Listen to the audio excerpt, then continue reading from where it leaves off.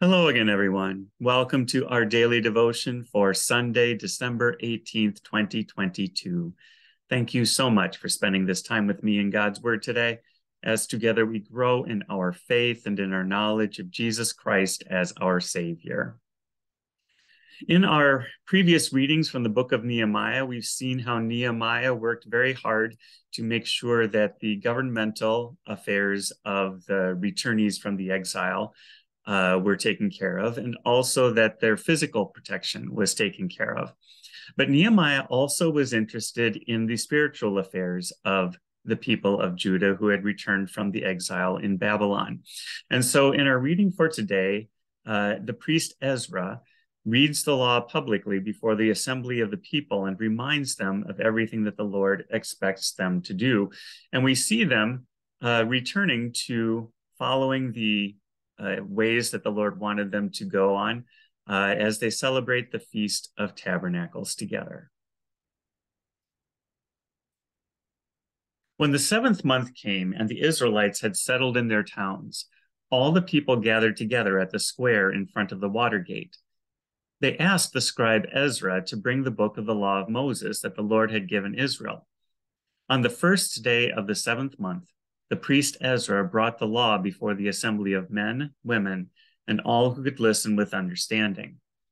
While he was facing the square in front of the water gate, he read out of it from daybreak until noon before the men, the women, and those who could understand. All the people listened attentively to the book of the law.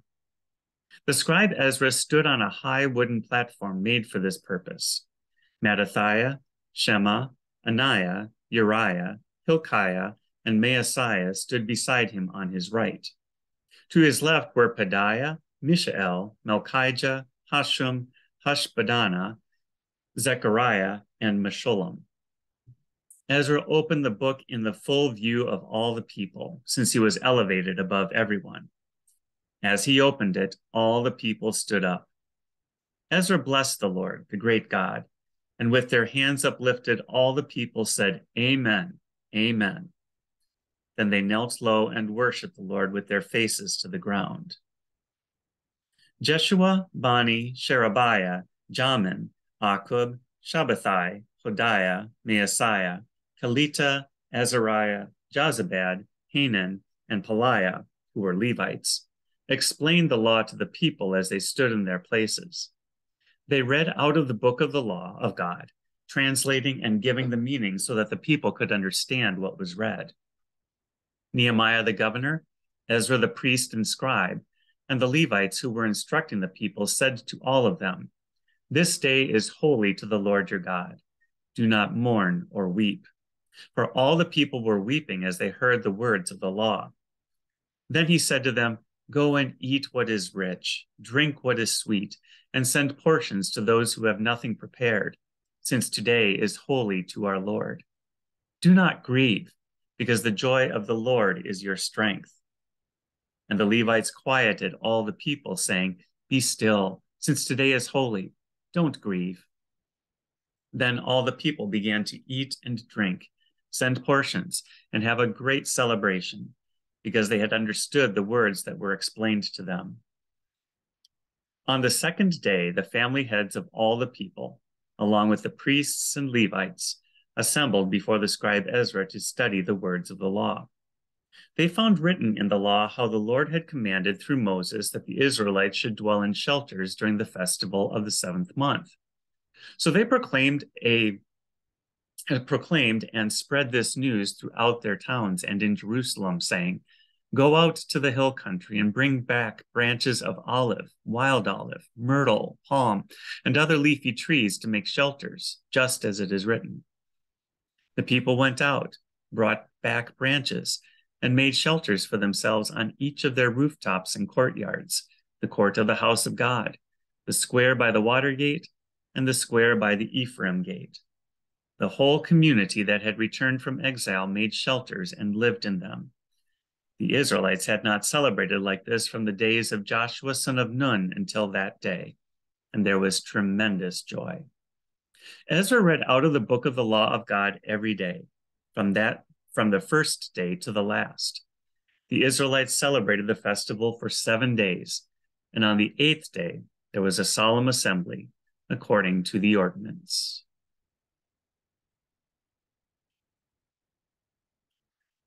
In our reading for our New Testament reading yesterday, we saw Paul on his second missionary journey.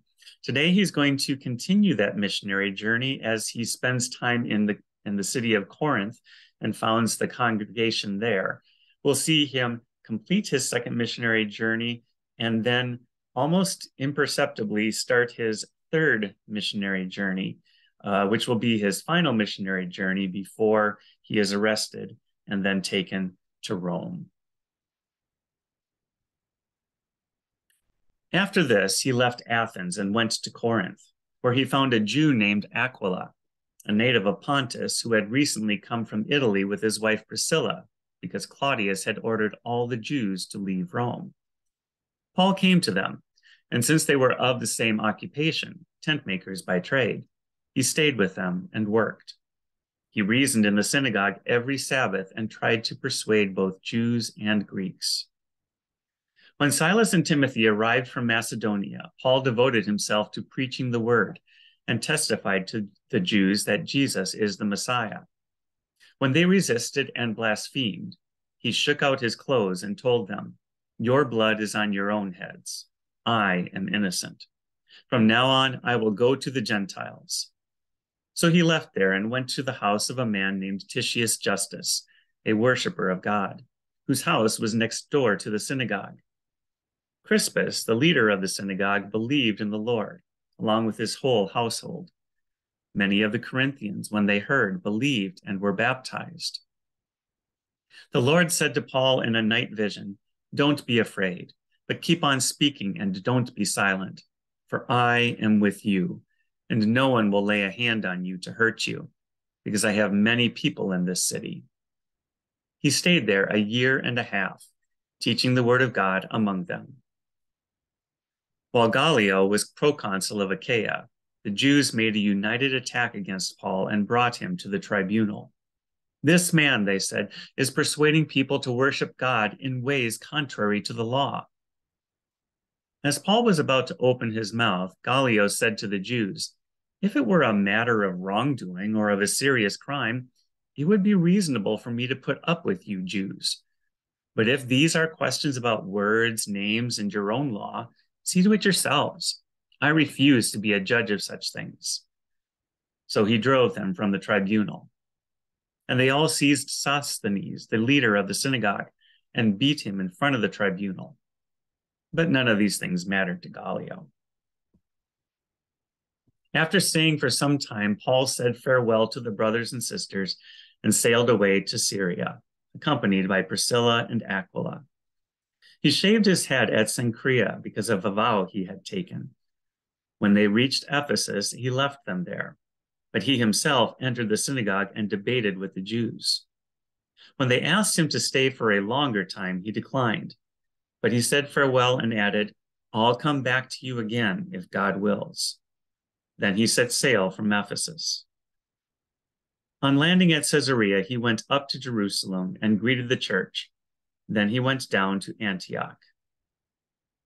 After spending some time there, he set out, traveling through one place after another in the region of Galatia and Phrygia, strengthening all the disciples. Now a Jew named Apollos, a native Alexandrian, an eloquent man who was competent in the use of the scriptures, arrived in Ephesus. He had been instructed in the way of the Lord, and being fervent in spirit, he was speaking and teaching accurately about Jesus, although he knew only John's baptism. He began to speak boldly in the synagogue. After Priscilla and Aquila heard him, they took him aside and explained the way of God to him more accurately. When he wanted to cross over to Achaia, the brothers and sisters wrote to the disciples to welcome him. After he arrived, he was a great help to those who by grace had believed, for he vigorously refuted the Jews in public, demonstrating through the scriptures that Jesus is the Messiah. And now the Lord bless you and keep you.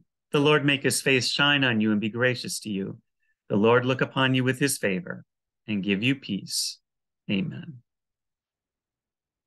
Thank you so much for spending this time with me in God's Word today. May the Lord richly bless your day. And I look forward to seeing you again tomorrow.